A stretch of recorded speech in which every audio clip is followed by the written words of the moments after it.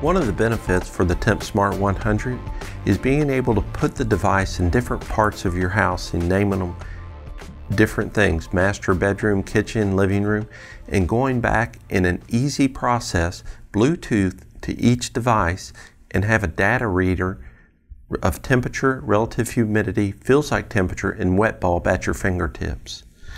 Right now, I'm going to log on to keychain.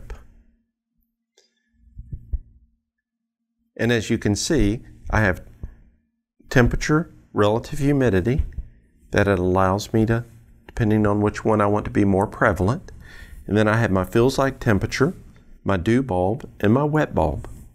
So now we're going to go to our data logging feature.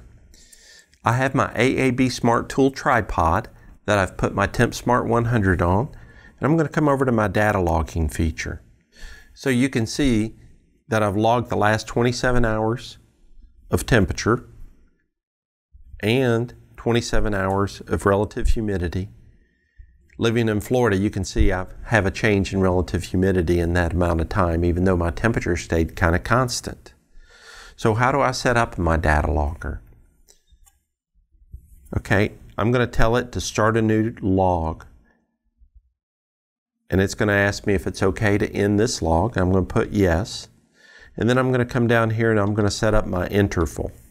I can set it up once an hour, once every 2 hours, whatever increment that I feel comfortable with. If I want to read once a day, or if I want to read once a second, I have the ability to do it. It's going to read over 32,000 data points and store that information for me. On this particular one, I'm going to log every 5 minutes. I want it to take a reading for me. I'm going to click done.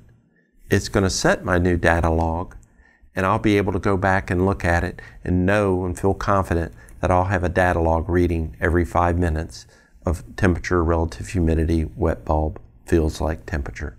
So now that I've captured my data logging, how does that help me as a service technician or as a homeowner? As a homeowner, I can review the things around my house that may be important to keep my temperature and relative humidity in check. Maybe it's a humidor, maybe it's a wine cooler.